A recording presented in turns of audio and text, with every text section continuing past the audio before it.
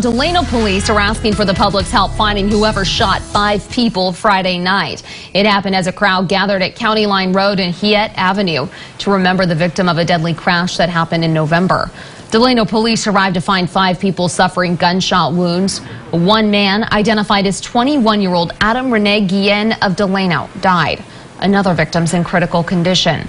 3 others have non-life-threatening wounds. Delano Police say they currently have no suspect information, but if you saw or know anything, you're asked to call them at 721-3377, or you can remain anonymous and call the 24-hour tip line at 721-3369.